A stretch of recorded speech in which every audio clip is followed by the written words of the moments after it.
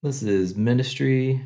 I am Lord Fedicus. I've been playing campaign maps quickly. Today I'm doing Karst. Karst is the second to last map in the campaign, and it's a survival map. And unfortunately, it follows the pattern of most of the campaign maps that you start out with enough advanced resources in the initial loadout that you don't have to bother building those chains. So I'm not using Surge for anything. I've got enough carbide to build pyrolysis and cryofluid generator, that stuff. So we're gonna take advantage of the sublimates with cyanogen. That's the word, cyanogen. Gassy green, gassy fire green, that stuff. Anyway, so we're gonna put gassy green and sublimates around all of the enemy spawn points, and then we're just gonna click the wave arrow and finish it up. Nitrogen into the tungsten drills you start with, that finishes them off. I've got wet green on the right here, and there is wet red on the left. I need to put those in the same place to get a reasonable amount of power. So this is gonna make the hydrogen for that. We're also gonna have to actually start fighting sooner than the final defense will be ready. So I'm gonna bridge that gap with ozone in the sublimates. So this thing is also gonna be used to load some ozone tanks, and I'm gonna put those by the spawns to start out with. We're also starting out with enough thorium that I'll be able to put down some build towers, and that'll speed up all the defensive point construction. Won't have to build any thorium production. I'm doing the map in the campaign, but I've previously finished the map, researched everything, and then abandoned it. So there is none of the research aspect of stuff going on. But even without that, I'm not actually using any of the tech that becomes available landing here. Like, I'm not going to use phase, so that part wouldn't really matter.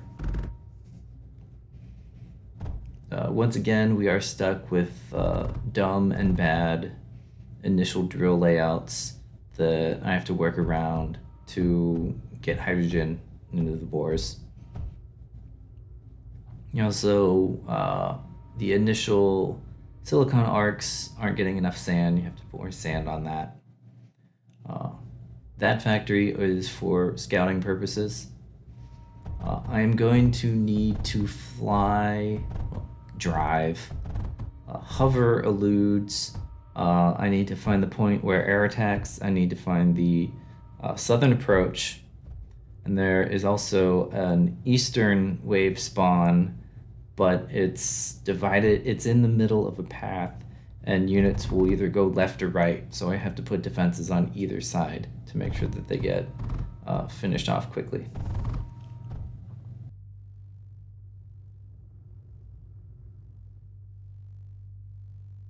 Yeah, my beryllium is stretched thin, but that'll be basically fine. My power will stay stretched thin until the pyrolysis actually gets taken care of.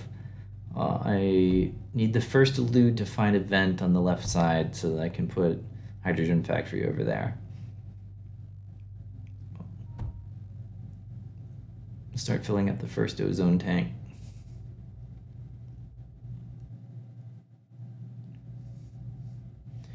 Yeah, so I am just about coming up on the end of campaign maps.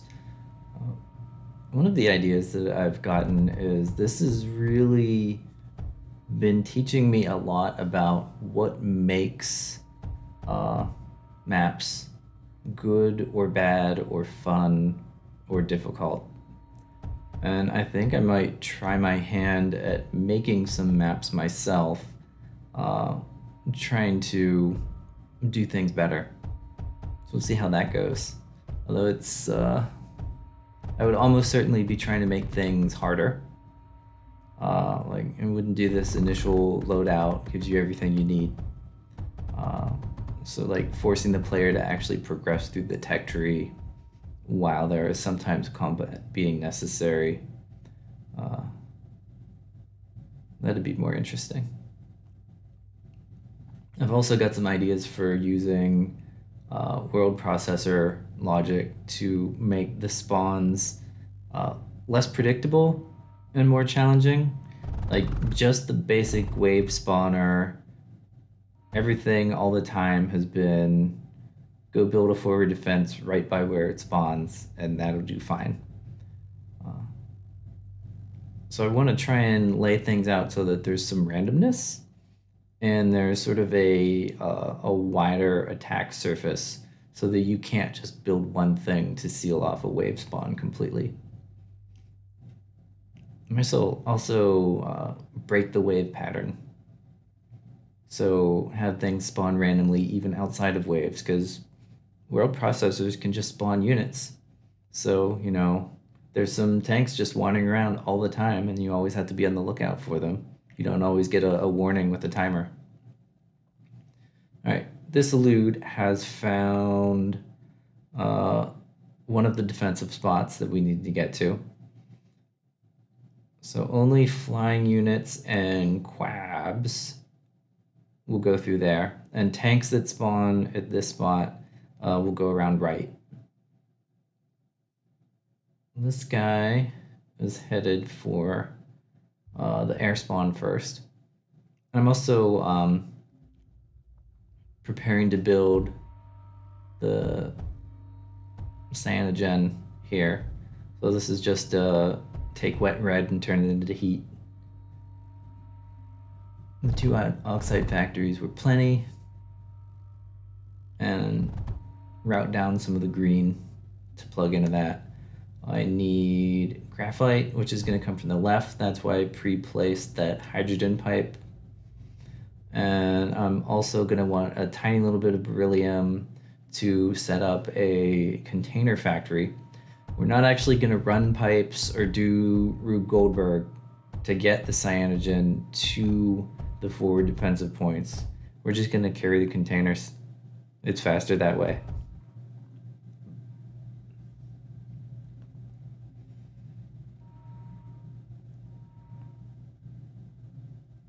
Get ready to start filling that up.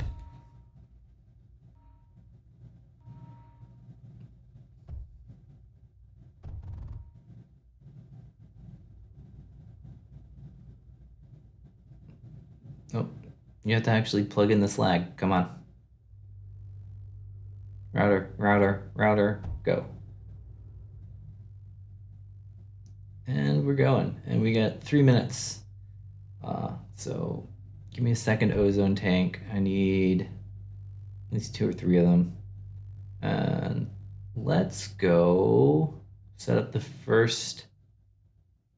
Yeah, all right, so found the spawn on the right. This is the spot where the air defense goes, so there will be all sorts of things all up and down the ship tree that are going to come into that point. 3 sublimates with cyanogen will kill them all, but that's not going to be for a few waves. Apparently the old version of this map had like 50 waves. Maybe that was harder. It's not hard anymore. All right, build tower first. Rig that up with a little bit of power. I want to seal off a wall and get some sublimates down.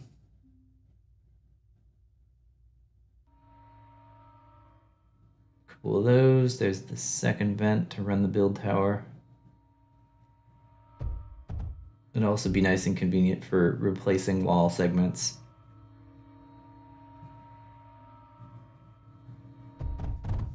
That was the wrong way to do that. I just wasted a bunch of ozone, but it'll be fine. I can bring more later. I'm using 1x1 walls, not 2x2. And the reason for, well, it goes down faster for the initial wall, which is fine for this point. But I'm gonna keep building the 1x1s because a lot of the stuff that comes through has got like pierce or frag or whatever else, where a 2x2 wall would count as one bullet collision, and then the pierce would go through and hit the stuff that I actually want to be protected. But if I've got 4 1x1s there, then it's going to deplete the pierce and the frag bullets faster. The wall will absorb more damage, and pieces will get destroyed faster, but it will do a better job protecting the stuff behind it. Especially the most vulnerable stuff back there is the pipes. If pipes get destroyed in the wrong way, then all the stuff leaks out of the containers.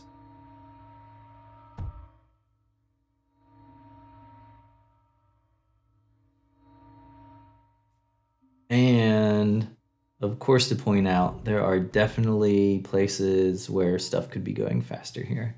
This is like the second time I ran through this, second or third.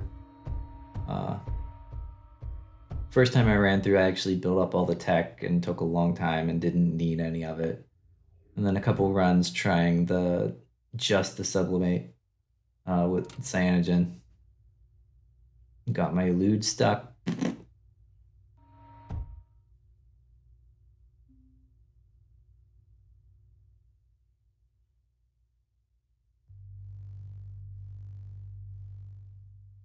Yeah, another thing that makes this really easy, there is a ton of time between waves.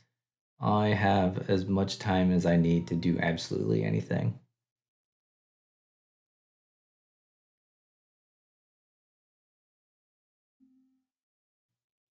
All right. Prepare to build that wall. The elites don't really matter anymore. They can, in an emergency, they might, be able to show up somewhere in time to do something. In case somebody turns right here, they could help.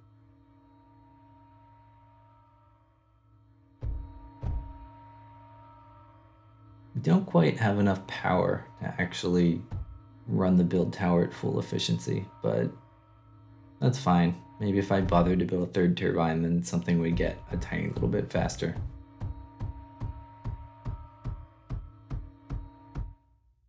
All right, that's sealed off.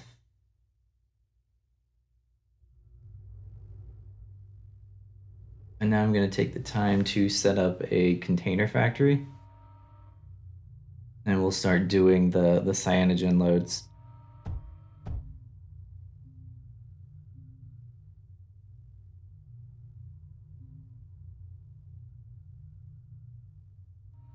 That could be faster. Yeah, eventually somebody should come along and actually, bother to use shortcut keys to do all of this much faster. Someone should do that. I haven't yet. Eventually it should happen.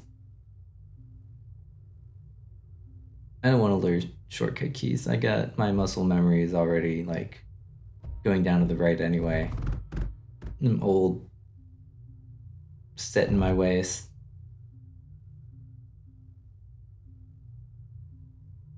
Yeah, first one fills right up. Nice. Second one. It is a real nice benefit about using the unloader to fill up tanks for things. Is it doesn't do like the liquid equalization across an entire network thing. Like you put a bunch of containers in a row and they'll all fill up a little bit. It won't fill up the last one first and go on. When you use the unloader, then it's sucking stuff out and putting it in the container. And get all of it out for the cost of some extra overhead. I do end up needing more oxide to keep building the sublimates. They are fairly oxide hungry. Yeah, and this is setting up the air defense. Another thing to point out, ways that the campaign is not challenging, is how The air units always seem to come in the same spot very predictably. There is no randomness to it at all, so I know exactly where to put these and leave enough space for the walls to go in. And, you know, there's going to be quells, there's going to be disperse. This will take care of it fine. Well, I'm going to have to bring a second tank, and I'm going to have to build a second sublimate. But that'll be enough to clear every airwave that comes to this point. Now, a human controlling those waves would go around this, or would not bring the quells within range to themselves get hit by the sublimate. The NPC controlling the malice does not do a smart thing like that, though.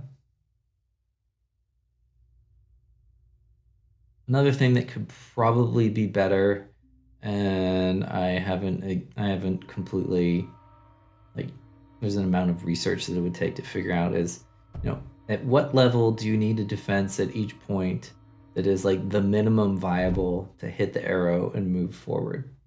Like, I may have already had enough, and I could have been done with the second wave already, but I don't have it memorized, and I'm not completely sure. So I'm sort of overbuilding and not taking advantage of it, which may cost time overall.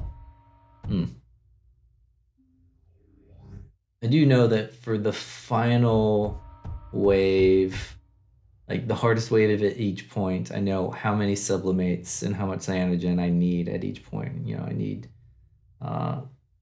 6 to 8 in the southern defensive point. I need about 4 of them here, and I need about 4 to 6 on the other side of this one. That actually has tanks come through, which are a little bit dangerous.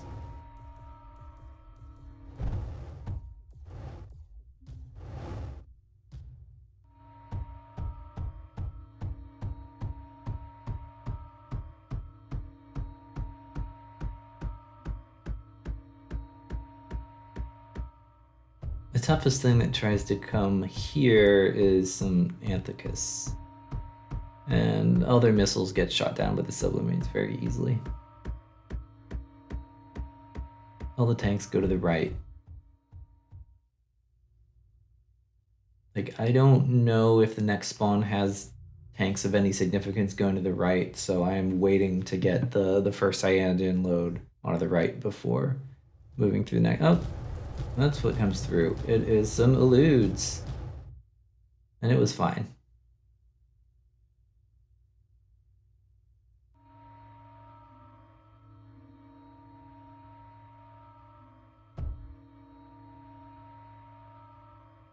And we are also just sort of skirting the edge of the rate that oxide is coming in.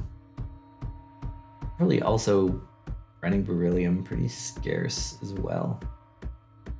But yeah, it's you're running the economy right if you just barely almost run out of something, but you don't actually. There's no need to overbuild stuff that isn't actually necessary.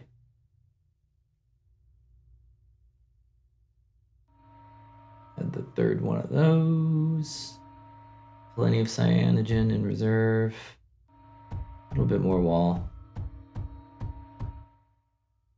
Start to plan the next one down here. It is an intentional choice to rig up separate pipes to each one of the sublimates, as if I happen to lose any of them, I don't want all of the cyanogen or ozone to drain out. So, you know, worst case, I might lose 2 of them due to leaks. Like the final wave has a Guardian Calaris, which does have the damage and pierce to break through the amount of walls that I'm going to have there. There's the arrow, Guardian warning, and not even stopping to watch the fights, really. You can see on the map if stuff is in one spot or the other. There's also like sort of some weird slowness. It takes a while for like averts over here to actually start attacking. I don't know what they're doing in the meantime. Oh, here they come. There they go. So that defensive point is basically done. And I've also, just barely having enough filled up tanks.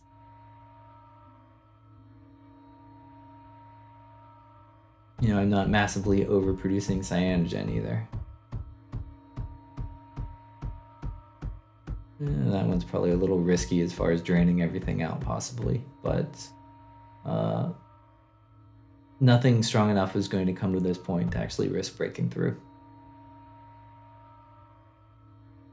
And the beryllium's skirting real close.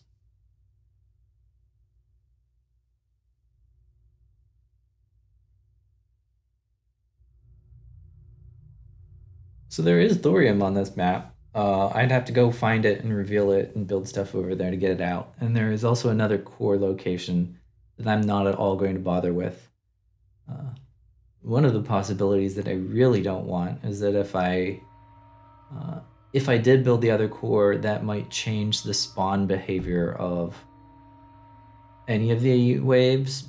The most risk is from the air units. If the air units decide to go in a different direction, then that would undermine my pre-positioning of defenses.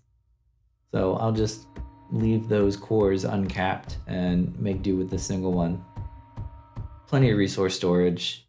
I don't need any unit cap at all at this point. 6 of those is probably enough. I do need more cyanogen at this point before getting to the end.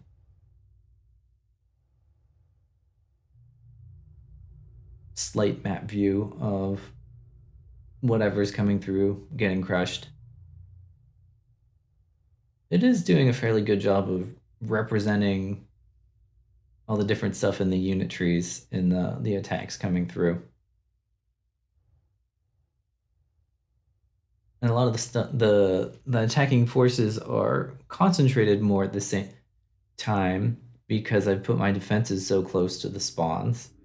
Whereas if I had further back defenses, then say eludes would separate from tanks, all the different speeds of things would split them up and make less concentrated force attack at a time.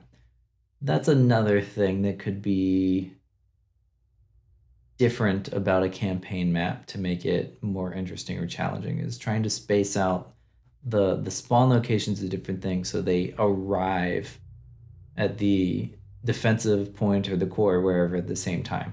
Like spawn the eludes way back, spawn the air units way back, but spawn the vanquishes very close.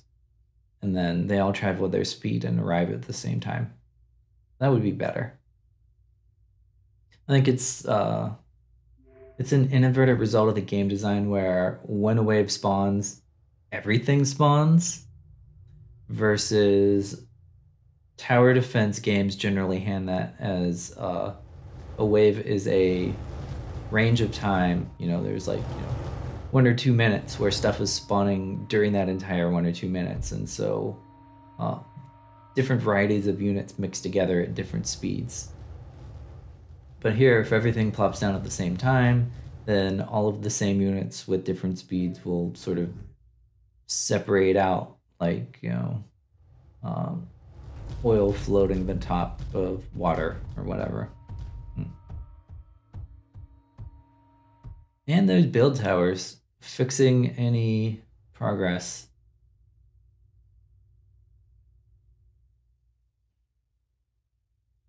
I think those last 17 are air units, and everything is just about done. That'll almost fill up. Yeah, that's like a quell, a disrupt. That's what it was. Just barely got a glimpse of it on the map. Grab this one.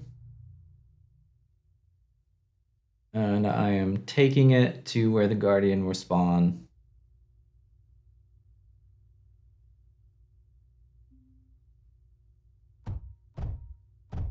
top these off, and let's go. Let's finish it up. There's those Kalara shots. They cut through pretty harshly. Tech is burned down easily. Missiles from Athicus burned down. There goes the Guardian. We did actually cut through and got a couple sublimates, but there's plenty of backup. And over here, quells. Those are quells. Those will burn down. I'm just getting too close. And we're done. 25-18. Probably plenty of room for improvement. Get that down to like 21 or 20 or something if I kept working at it. All right then. Next map is the last one, which is Origin. And from what I've seen of it so far, it is just a grind fest, so I'm not looking forward to that.